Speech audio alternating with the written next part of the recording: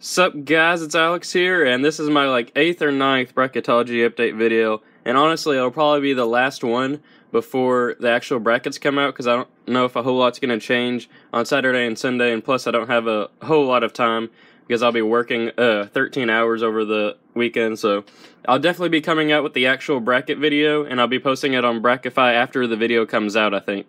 And so you guys can vote, and I'll go ahead and put the link in the description whenever I'm able to make that bracket.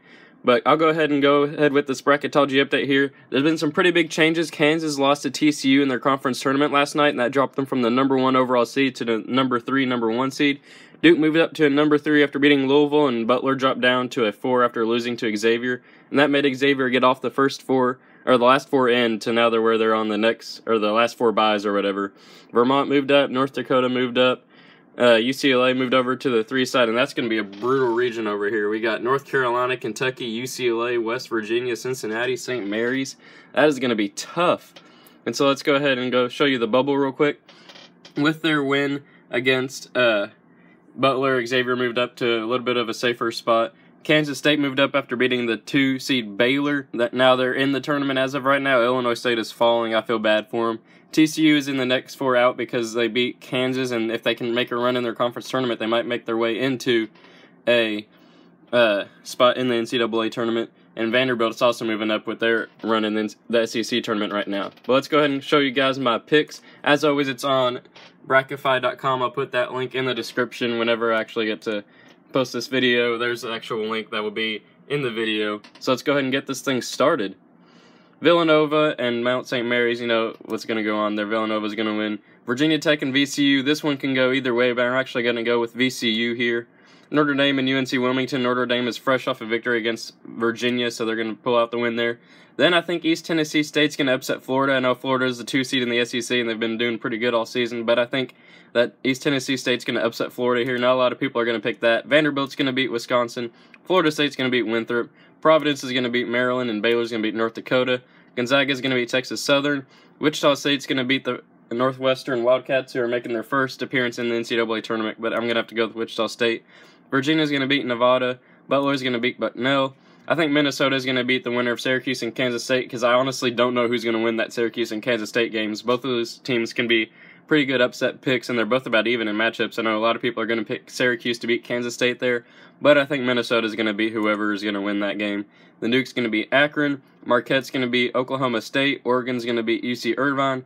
Number 1 North Carolina is going to beat the 16 seed NC Central. Michigan's going to beat Dayton. Cincinnati's going to beat Vermont. West Virginia is going to beat Princeton. I think Middle Tennessee is going to beat St. Mary's, though St. Mary's could pull off a blowout here. They blew out BYU by 30 in their conference tournament, but then got destroyed by Gonzaga in their conference finals. Middle Tennessee is going to move on there. Then UCLA is going to beat Cal State Bakersfield.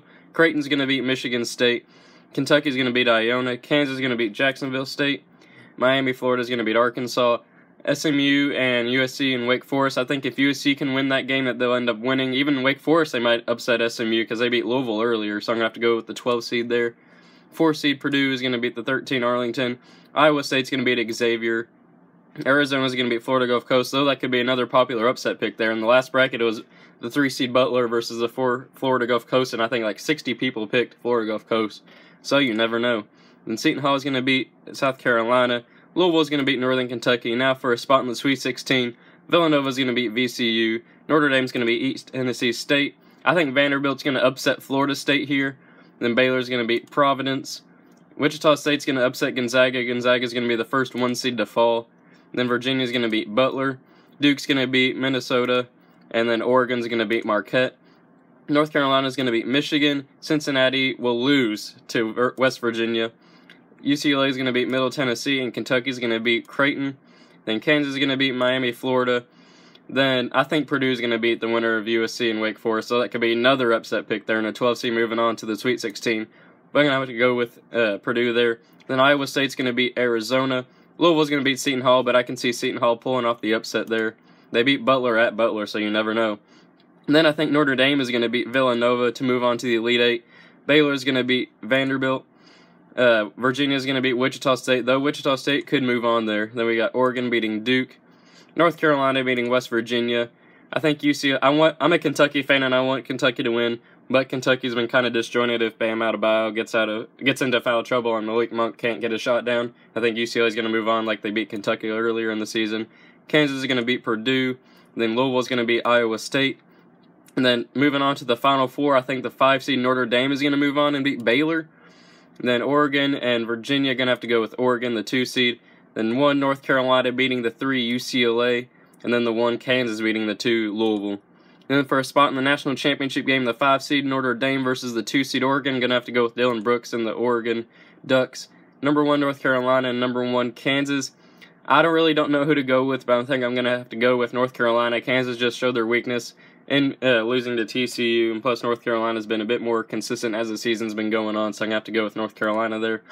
And then, so, in the final national championship game, 1 North Carolina making their return to the national championship game from a year ago versus the 2 seed Oregon. Going to have to go with Oregon. North Carolina's going to fall short for the 2nd year in a row, and the Oregon Ducks are going to make their way to the national championship. So I just want to say thank you guys for watching. Thank you guys for voting and all those bracket updates that I've been doing. I think I have almost 80,000 total votes among all the brackets. I just want to say thank you guys for that involvement and all the views these videos have been getting. I just want to say thank you guys for watching. Be sure to leave your thoughts in the comment section below. Like and subscribe for the actual bracket being released and my predictions on that. And as always, the link for the Bracketify brackets will be in the description. And thank you guys for watching.